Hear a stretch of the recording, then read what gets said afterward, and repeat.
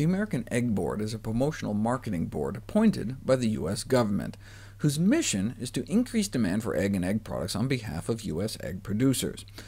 Now, if an individual egg company wants to run an ad campaign, they can say whatever they want. But if an egg corporation wants to dip into the $10 million the American Egg Board sets aside for advertising, because the board is overseen by the federal government, corporations are not allowed to lie with those funds. What a concept. Which leads to quite revealing exchanges between egg corporations that want to use that money and USDA on what egg companies can and cannot say about eggs. Thanks to the Freedom of Information Act, I was able to get my hands on some of those emails. Of course, a lot of what I got looked like this. Please note a number of items about our Salmonella Crisis module. Any questions? Or even better, entire sheets of paper that literally just said this. That was the whole sheet of paper. Our tax dollars hard at work. But check this out. This is some egg company trying to put out a brochure on healthy snacking for kids. But because of existing laws against false and misleading advertising, the head of USDA's Poultry Research and Promotion Programs reminds them that you can't couch eggs or egg products as being healthy or nutritious. See, the words nutritious and healthy carry certain connotations. You know that food is actually good for you. But because eggs have the amount of cholesterol they do, plus all the saturated fat, the words healthy and nutritious are problematic when it comes to eggs. This is the USDA saying this. However, the USDA helpfully suggests you can say eggs are nutrient-dense. Wait a second, why can you say eggs are nutrient-dense but not nutritious? Because there's no legal definition of nutrient-dense. You can say Twinkies and Coca-Cola are nutrient-dense, but legally, you can't say something is nutritious unless it's actually nutritious. So, for example, the egg industry wanted to run this ad calling eggs a nutritional powerhouse that aids in weight loss. The USDA had to remind the industry you can't portray eggs as a diet food because of the fat and cholesterol content. In fact, they have nearly twice the calories of anything that can be called low-calorie. Nutritional powerhouse can't be used either. Fine, the industry said, they'll move to Plan B, and headline the ad, Exceptional Nutrition. Nope, because again, given the saturated fat and cholesterol, you can't legally call eggs nutritious. So the ad ended up Find True Satisfaction, and instead of weight loss, they had to go with Can Reduce Hunger. USDA congratulated them on their cleverness. Yes, a food that when eaten can reduce hunger. What a concept. You can't even call eggs a food relatively low in calories. Can't say eggs are low in saturated fat. They're not. Can't say they're relatively low in fat. Can't even call them a rich source of protein because they're not.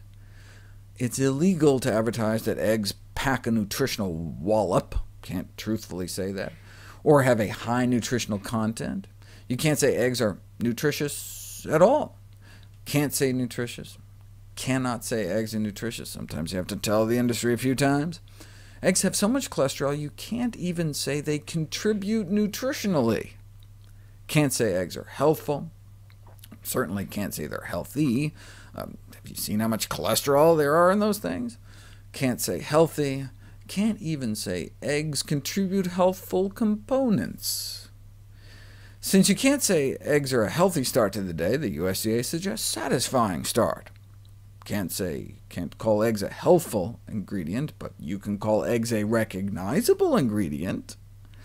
Can't truthfully say eggs are good for you, can't say they're good for you. By law, the egg industry needs to steer clear of words like healthy or nutritious.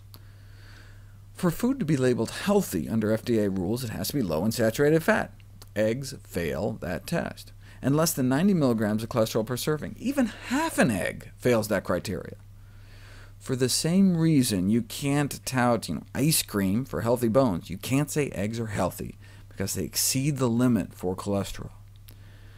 Egg corporations aren't even allowed to say things like, eggs are an important part of a well-balanced, healthy diet on an egg carton, because it would be considered misleading, according to the USDA's National Egg Supervisor, since eggs contain significant amounts of fat and cholesterol, and therefore contribute to the leading killer in the United States, heart disease. The industry can't afford to tell the truth about eggs, or even the hens that lay them.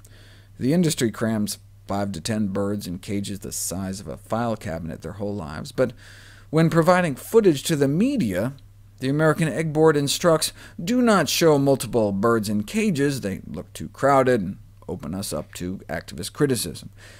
In other words, do not show the truth. Not only is the industry barred from saying eggs are healthy, they can't even refer to eggs as safe. All references to safety must be removed, because more than 100,000 Americans are salmonella poisoned every year from eggs. The Egg Board response to this egg-borne epidemic is that salmonella is a naturally occurring bacteria.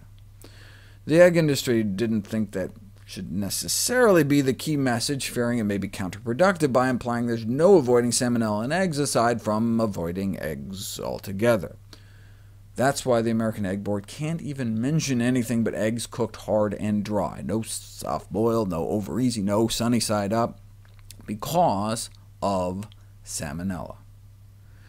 The American Egg Board's own research showed that the sunny side up cooking method should be considered unsafe.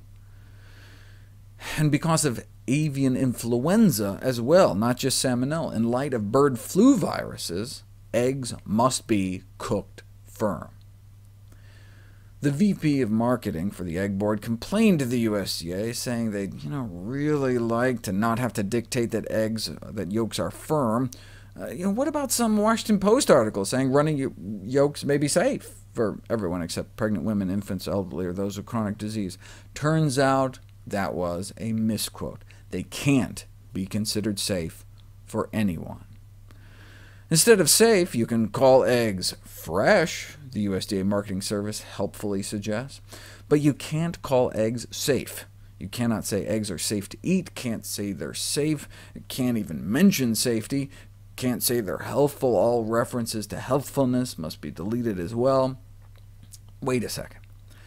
Eggs can't really be called healthy? Eggs can't even really be called safe?